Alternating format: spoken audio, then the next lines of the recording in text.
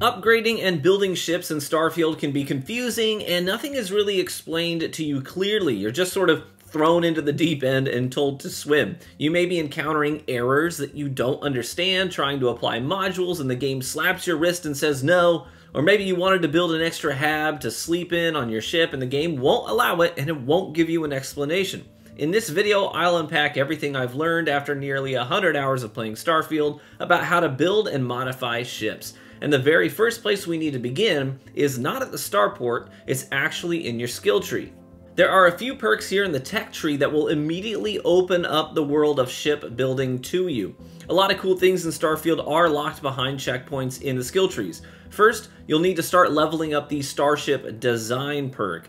At each tier, you'll gain access to better and better modules to install on your ships. Without these perks, you'll be extremely limited on what kinds of modules you can build and attach to your starship. Leveling up the perk requires you to purchase a tier and then install a designated number of unique mods to gain access to the next tier above that one. The last tier requires you to install 30 unique mods on a ship. So I actually recommend that you go out into space, start jumping from system to system until a Spacer or Crimson Fleet or Varun Zealot ship ambushes you. When you're down to one enemy ship, disable it, take over the ship, make the ship your experimental ship. Take it back to the port, register it, and you're basically just going to swap stuff around on this ship a ton of times in order to level up your Starship Design challenges. The next perk we need to invest in is piloting. The piloting perk will allow you to own and fly B and C class ships.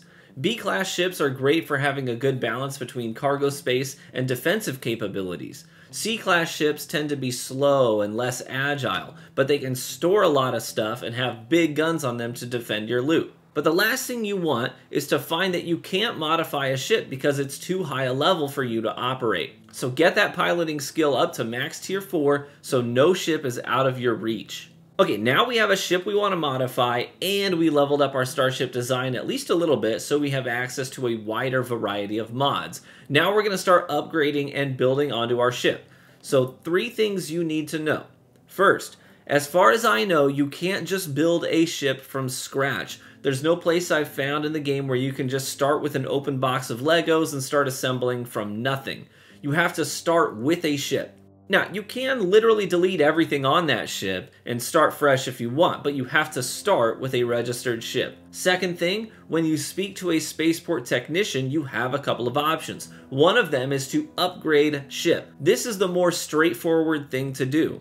Upgrading your ship is simply swapping out a component one-to-one with a different component of the same size and type. So you can select your shield module, swap it out for a different shield generator that goes in the exact same place as the last one. You can swap out a laser turret with a missile launcher at the same connection point where the laser turret was. Now you may run into an error on the lower left side of your screen that says you have to have a specific tier of Starship Design in order to upgrade an item, because some ships happen to come with a high level attachment or two, and you simply aren't skilled enough to modify that item, so keep that in mind. The third thing you need to know is how to use the ship builder interface. This is unlike the straightforward upgrade ship interface. If you go into the ship builder menu, you'll be able to completely move around any item on the ship. You can detach the landing gear, pull them out to the side, and then swap in some extra walking space inside the ship, and then put the gear back on the new exterior of your ship. You can add cowling to make the ship look cooler and more aerodynamic.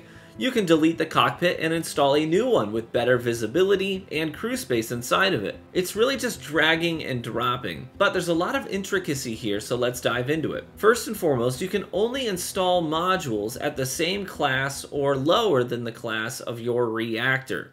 So if your reactor is a B-class reactor, then the modules you can attach can only be A and B, but no C-class ones. Does that make sense? Second thing to note, you will run into lots of rules about how ships are to be built, and chances are you're going to inadvertently break a lot of those rules. So instead of playing the guessing game, you're going to need to use the flight check menu in the lower right.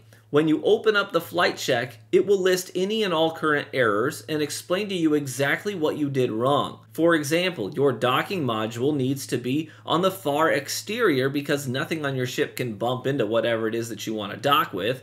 Your docking bay needs to have an interior route. to your cockpit, so you can actually walk from your cockpit to the docking bay inside your starship. You can't have any floating pieces unattached to the ship. I mean, you get the idea. But the flight check will also show you warnings, the most common one being that you have added a lot of stuff onto your ship and it's getting quite heavy. So heavy, in fact, that you're going to be like a space slug and your engines can't actually handle all that weight too gracefully. If that happens, you have two options. First, you can delete a heavy module or two to bring your weight back in line with your engines, or you can upgrade your current engines or add additional ones. And one other quick tip, if you add weapon systems to your ship, then you'll have to designate a group before you can fully install them. This is in the flight check menu as well. So open up the flight check, tab over to the next page, and you can assign which weapon grouping you want your new gun to be assigned to. Also note that in order to add something new to your ship, you need to select a connecting point on the ship itself first. But basically, you're playing a little mini game here. You can't have everything all at once. You're going to need to pick and choose what's important to you. That's why I actually recommend having multiple ships that serve multiple purposes.